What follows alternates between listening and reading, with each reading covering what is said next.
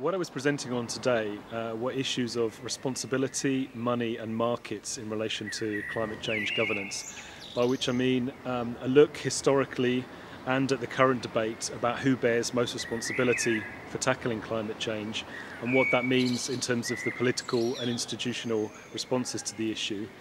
In relation to finance, we were looking at debates about where are we going to generate the money both for climate change mitigation and adaptation, and which institutions would be the most appropriate ones to oversee that.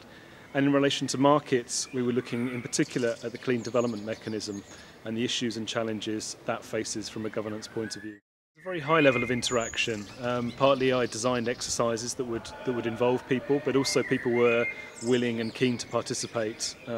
Partly I think reflecting the fact that the group represents a wide variety of professional backgrounds, country backgrounds and range of experience which people bring to the table to make it a more lively and informed discussion.